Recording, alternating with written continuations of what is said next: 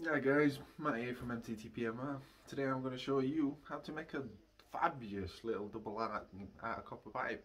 No skill whatsoever required.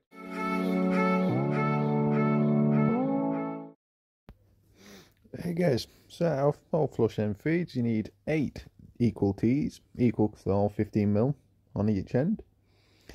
You need 200mm pieces.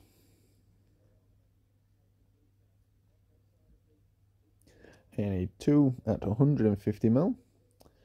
4 curved pieces. Start off with an 18 inches and 24 inches. Obviously once you bent them, just cut them down to suit.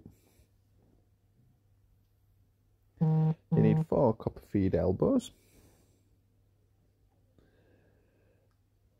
2 at 55mm.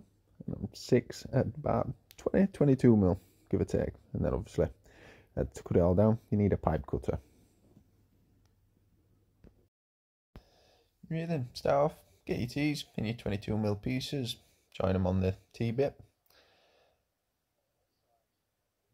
And then just do this, rinse and repeat, get them all connected up.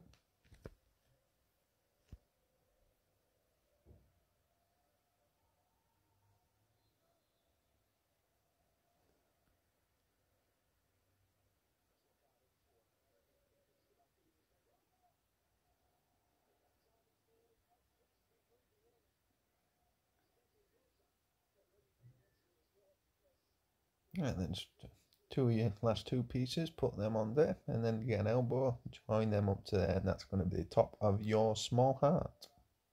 Large heart, sorry. And get your curved pieces, small one, big one.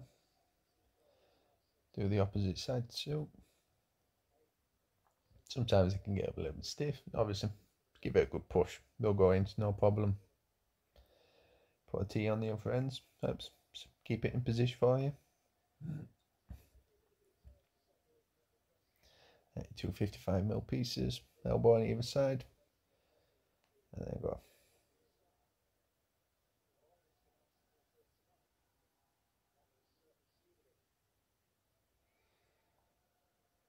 That's the last of the T's going in. That's out. All that top piece now, all quite solid and sturdy.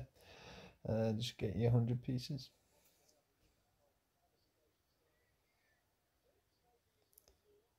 Elbow on it makes it a little bit easier to get them in there, just like this. Otherwise, it's going to be a task, and you're going to be pulling at it. And then I'll just find the 150mm pieces. Same again. And you see it's a bit of a struggle here trying to get it in. Just it's all wedged into this. But there you go. Enjoy.